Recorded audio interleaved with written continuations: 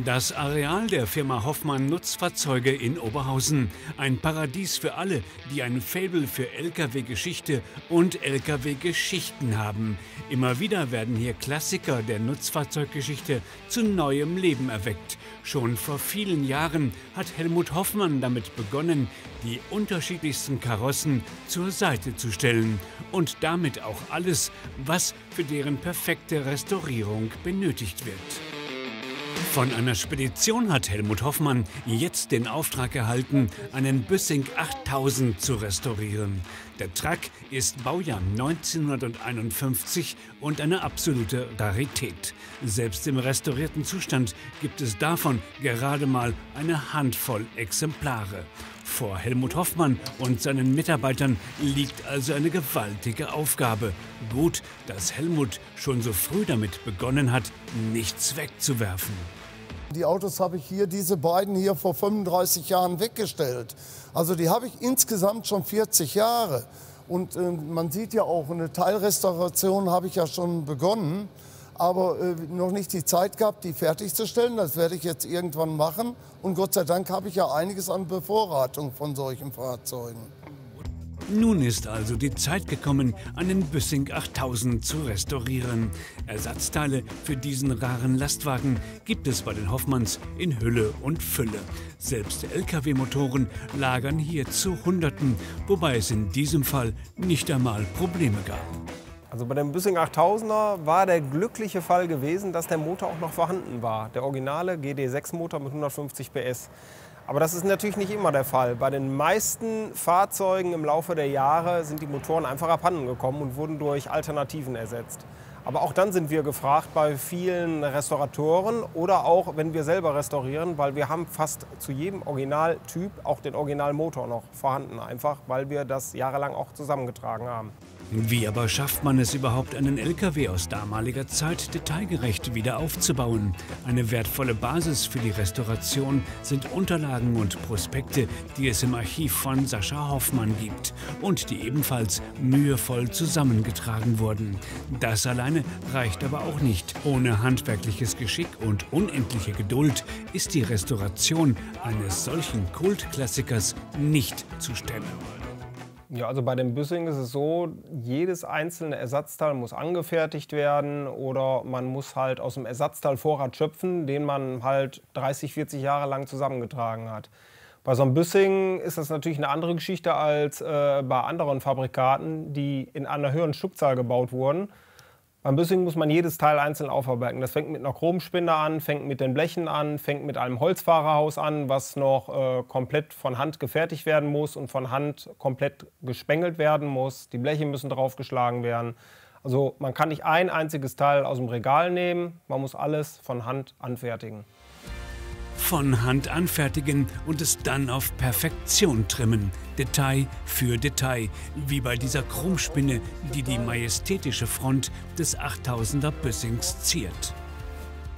Diese Chromspinne mit dem Büssing-Zeichen, das ist ja irgendwie ganz was Besonderes, Aufwendiges. Würde man heute gar nicht mehr machen von den Kosten her. Diese Spinne jetzt so in diesem Zustand zurückzuversetzen, war sehr, sehr, sehr viel Arbeit. Und man sieht ja, sie ist wie werksneu und das war das Erscheinungsbild vom 8000er Büssing, diese Chromspinne in den 50er Jahren. Das war wie beim Krupp, dieser Aluminiumkamm, etwas Besonderes. Ein historischer LKW entsteht sozusagen Stück für Stück. Hier zeigt Fahrzeugbaumeister Peter Rösch auf einen Reserveradhalter, der ebenfalls von Hand angefertigt wurde. Tatsächlich aber solche Rundungen nach historischem Vorbild hinzubekommen, grenzt an ein Kunstwerk. Hier braucht man ziemlich viel Geduld, ne? Man muss sich dafür die Zeit nehmen. Da kann man nicht mal eben hektisch um die Ecke biegen. Dann gibt es Falten, dann gibt es Einschnürungen. Das sieht dann unfachmännisch aus, ne? Und da liegt bei solchen Dingen auch sofort der Augenmerk drauf. Gerade so Rundungen, ne, da guckt man sofort hin. Ne? Wenn die nicht perfekt geformt sind, das fällt sofort auf nach dem Lackieren. Und was für den Lastwagen gilt, gilt natürlich auch für den Anhänger. Dieser hier ist stolze 9 Meter lang und wird nach der Fertigstellung des gesamten Zuges eine Art Tüpfelchen auf dem i sein. Also wir haben den jetzt zum Motorwagen angepasst. Also bis hier ist der Original, die Rungen und so weiter, ist alles gleich wie am Motorwagen, an der Motorwagenpritsche.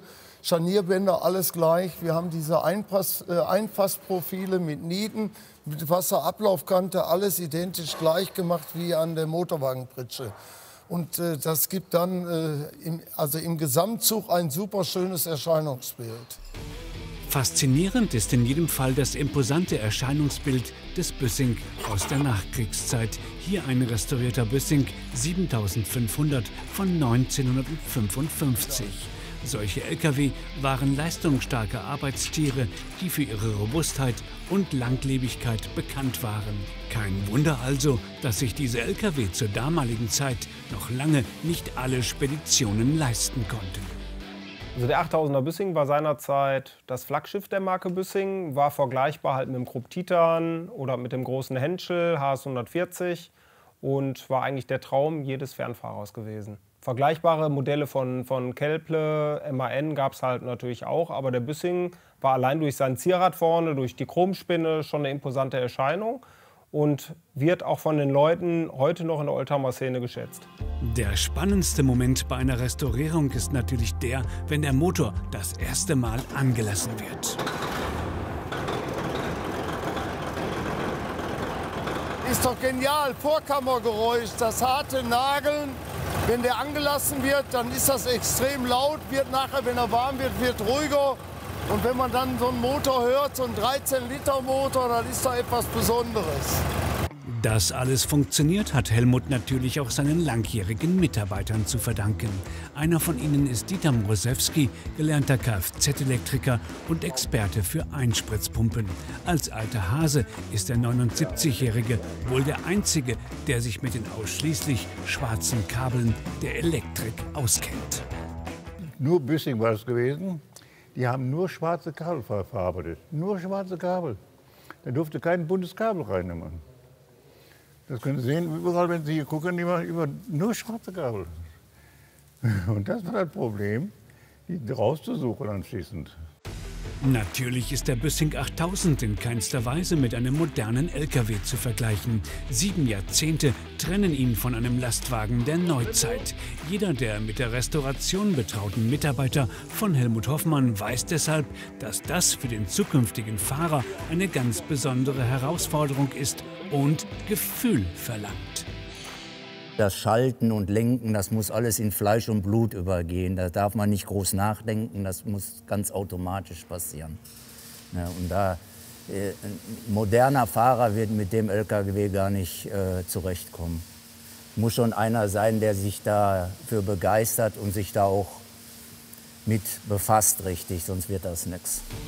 Man kann auch diese Bilder nicht oft genug zeigen, aber auch das alles sind Karossen, die Helmut Hoffmann schon vor Jahrzehnten gerettet hat. Ob nun Weitsicht oder einfach nur Besessenheit historischen Lkw gegenüber, sei dahingestellt. Aber für eine Restauration wie die des Büssing 8000 ist jedes einzelne Teil von Wichtigkeit. Denn unvorstellbar, angefangen hat bei diesem Lkw tatsächlich alles bei Null. Es ist ein kompletter Neubau. Also wir haben das Grundgerippe, das Holzgerippe neu gebaut. Dann ist das komplett neu beblecht worden aus einer Blechplatte. Und wie gesagt, Scheiben und so weiter sind angefertigt worden, außer vorne die Scheibenrahmen. Die sind noch aus dem Original-Fundus, so wie das Dreieck, die Pendelwinkel. Und das sind natürlich aus unserem Fundus, was wir vor Jahren schon gesammelt haben. Lkw-Klassiker sind ein Bekenntnis zur Geschichte, oft auch zur eigenen Firmengeschichte. Längst ist der Büssing 8000 noch nicht fertig restauriert. Mehr über seine endgültige Fertigstellung sehen Sie in einer der kommenden Ausgaben von Eurotransport TV.